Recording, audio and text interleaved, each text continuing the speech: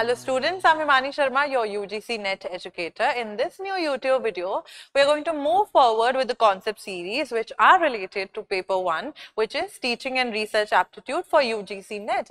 But what unit are we covering? We are covering, and we have tried to make videos on ICT. And what is the topic of interest that we are going to deal with in today's YouTube lecture? We are going to talk about one of the important topics which are there, that is the digital schemes which are used in higher education when it comes to the ICT field.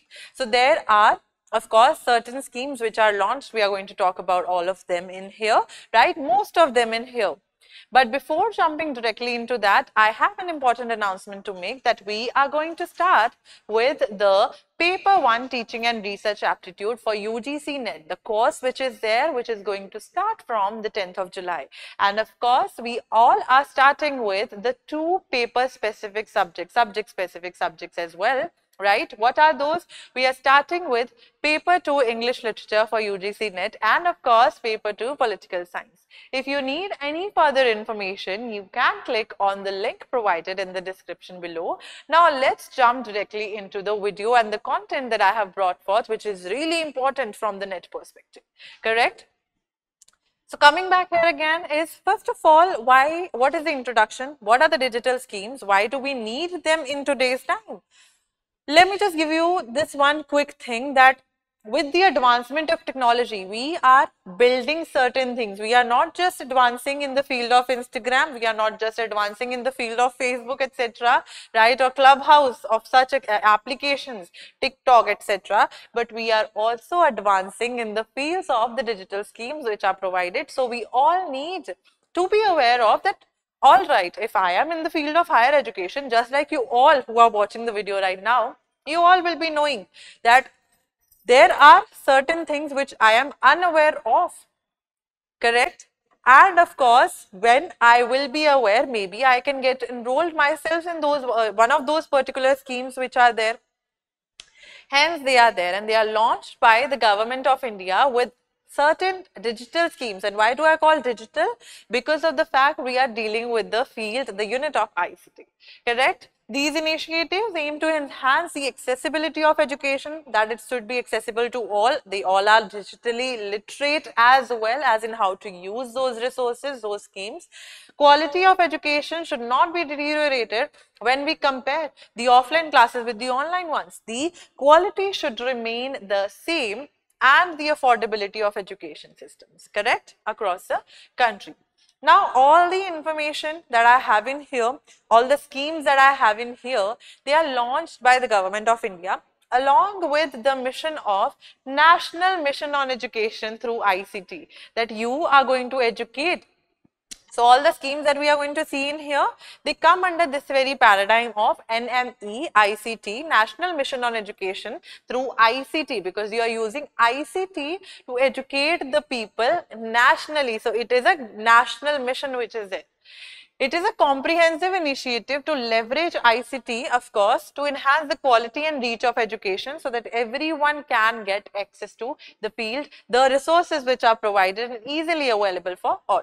Encompasses various projects including content creation, that people are creating content, teacher training, that teachers are also being taught, right, and infrastructure development.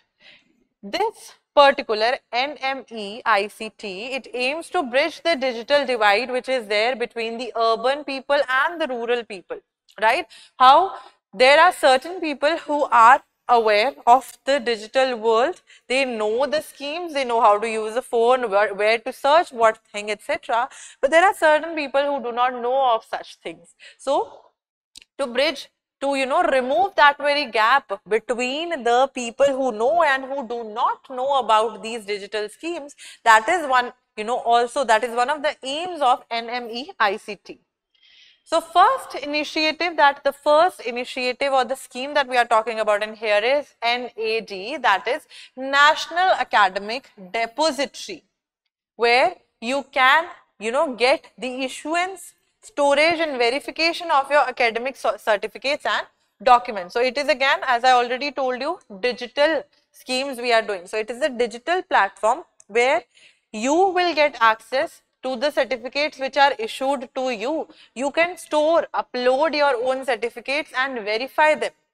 Ensure authenticity, security and easy access to academic records for students and institutions. So institutions can do that for you.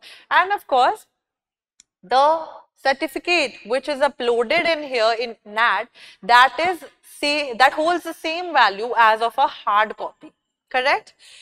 It eliminates the need for physical documents when they are required. You do not need the physical document, physical certificate which is there. You can show the person the soft copy of the certificate, of course, and it will be valid just as the physical or the hard copy one. Then we have NDL, that is National Digital Library. So as the name suggests, it is digital library and it is nationally available, which means that all the books, the resources, etc., which come under NDL, right, this very particular portal, will be available to all people. Right? A platform for students and educators to access a vast collection of digital resources available there. So it is not that you need to be a student, you need to be an educator, you belonging from any field can get access to the various reading resources, which are there available in the library, the digital library, that is NDL. E-books, academic articles which are published, videos, audio materials from various sources, and it promotes open access. As I already told you that you can, be it you are from any field, you can have access to NDL and the resources, the e-books, the audios, the video materials which are provided there for free, etc. for educational content. So open access means it's available for all, need not to pay. Then we have Eyantra, that is initiative to promote hands-on learning on robotics, has been asked in the NET examination that which particular scheme deals with robotics in India. So it's Eyantra, right? So robotics was one thing which was robotics, or let's just say the field of research is not till now that much promoted in India. So the people wanted, of course, to inculcate that habit of curiosity and practical application in students, and hence this particular scheme was launched for robotics, right? And embedded systems which are there for training resources and robotic kits to colleges and universities. So under this very particular schemes, if you are interested in robotics, right, you will be provided in your college or university, you will be provided with the robotic kit, right? Training ke liye saman milega, you will also get the resources which are required. The training, etc. will also be there. Fosters creativity, problem solving and innovation in the engineering education. So of course, it will help your mind to get a little bit more creative, that how can I be unique, how can I be different, right? Problem solving skills will enhance, of course, because you are trying to see that I want to create a robot for this very particular thing, and the innovation will spark in your mind. So to foster those very things, this particular scheme named Eyantra was launched. Then we have National Knowledge Network. What do we really mean by network? We till now are doing ICT, network, group of different nets, right? So of course, high-speed network that connects educational and research institutions across India, and how they should be collaborating, how they should be sharing, because we are talking about National Knowledge Network. So we are going to make a network of the educators, right, in the fields of education and the people from the fields of research to collaborate, come there, share their resources and access to remote education and research facilities remotely. It enhances connectivity and enables seamless communication among academia. So anyone who is from the research field, they can also, get connected to other people from the academia using the NKN, National Knowledge Network. Moving forward, we have virtual labs. Labs, we all know, laboratories, jahan pe we used to do experiments in our schools, etc. But virtual word is used here. So virtual labs mean that you need not go to the laboratory physically to perform certain experiments, but rather you can perform those experiments virtually. Simulated environment for conducting experiments and practical learning. It covers different types of disciplines such as physics, chemistry, biology, engineering, etc. And of course, you are virtually performing the experiments. You are not physically going to your college, university, school, etc. It helps students to gain practical skills and knowledge remotely. Remotely means jahan pe ho wahin pe, correct? So we say work from home or working at the remote place. So of course where you are, wahin se you can perform your practicals. So virtual labs. Then we have NDLM, National Digital Literacy Mission, which is of course, as the name suggests, and I am going to recommend one thing, that you all, while watching this video, right, please note down the full forms of these very things, because through the full forms only, the National Knowledge Network, NKN scheme, we know it is a network for the collaboration of research and academia. Here again as well, that National Digital Literacy Mission. So digital literacy honi chahiye. People should be knowing about that the digital schemes are launched. They should be aware of those very things, to make individuals digitally literate by providing them training on digital skills and technologies. That let's just say if they want to raise a complaint against anything, any service provided, right, if they want to make changes in their Aadhaar card, people from rural India, rural areas in India as well, they are not particularly or digitally aware till now. So to provide all of them with the training of this very thing to enhance, right, their, let's just say, to bringing forward and solving their problems easily without even going physically to the Suvidha center, etc. That is why this particular scheme is launched. Offers courses and resources to enhance the digital literacy and bridge the digital divide. The digital divide we already have talked about. Empower students and educators with essential digital skills for academic and professional growth as well. The teachers and educators, the students as well, should be knowing about certain things, because in today's time, when COVID was also there, of course, people, the teachers who were a little elder, they did not know how to use, let's just say, Google Meet or Zoom, etc. So digital, this very mission to digitally literate them of those very particular applications is also really important for the students as well as the educators, correct? Then we have NPTEL or NPTEL, that is National Program on Technology Enhanced Learning, time and again asked in the NET examination, joint initiative of IITs and IISc Bangalore. These two Pan-India IITs, etc., all of them have come together under this very mission of NPTEL, offers online courses and video lectures on various disciplines including engineering, science and humanities. So, of course, on YouTube as well, there are certain lectures which are available under NPTEL, right, which is the joint initiative of IITs, all the IITs, Pan IITs and IISc Bangalore. High quality educational content and certifications to learners across the country. So of course, here as well for NPTEL, if you get enrolled in a particular course and you need a certification, you will have to provide them with a minimal fee, and of course, they will be providing you with the certificate. Other than that, the videos are already freely available to all. Then we have Gyan Mitra.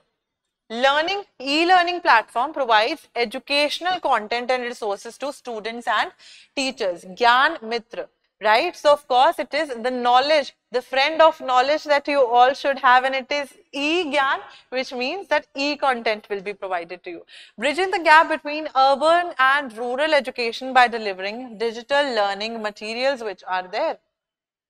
It enables access to quality education, and the quality education, even the discrimination between the urban and rural divide is removed, because all of them are getting the same type of education, the same quality of education when it comes to that, correct? So the quality of education is enhanced in remote areas as well through the usage of digital means. E-Shodh Sindhu. This is really important from research perspective as well as it is of course a digital initiative, hence we are talking about it in here as well. Access to scholarly journals, and research papers and articles which are published by people. So you can access those very things in this very particular portal. You can read those journals time and again, you can download them. Centralized platform for universities and colleges to access e-resources from various publishers, and of course you can cite them in your own research paper for that matter when you are writing your own. So e-resources, right, they are provided in here. This particular, portal, eShodh Sindhu, it promotes research because mostly here you will see research papers, articles, journals, etc. So it is promoting research and knowledge sharing among academic communities, that even if you had knowledge, you shared it with other people by uploading your research paper, journal, article, etc. So of course this is another thing. Then we have NVLI, National Virtual Library of India. This is different from the NDL. Ambitious project aims to create a virtual repository of India's cultural and knowledgeable resources. So of course, here the heritage and culture National Digital Library of India is basically providing resources which are related to India's culture and India's knowledge per se. Digital books, manuscripts, audio-visual content, etc. is provided in here. Preserves and promotes the rich heritage that India has when it comes to, let's just say, Pali, Prakrit, any manuscripts which are available to us, they are also available to us now, rather in the digital format. So you see that you do not need to go and find these digital, these manuscripts by visiting certain places, but rather you can visit the National Digital Library of India. You can read those manuscripts there for your research purposes, correct? So of course, we all need to be aware of these very particular schemes, and Government of India has launched to provide the equality, the quality, accessibility of the education that we all should be having. The digital transformation, not just in the field of technology in other fields, but in the field of education, is of utmost importance when it comes in here. Empower students, teachers and institutions with technology-enabled learning and resources, and that is one thing which will be keeping us with the global level space, that yes, we are also reaching to that very particular level. We are also technologically advancing, right, towards and in the field of education. To enhance the quality, accessibility and global competitiveness for India's higher education system, correct? So this is all that we were supposed to cover when it comes to the digital schemes which were launched by the Government of India and under the ICT or NME ICT mission, right? I'll bring forward certain other videos which are related to paper 1. Till then, you all keep on smiling. Thank you so much and have a good day.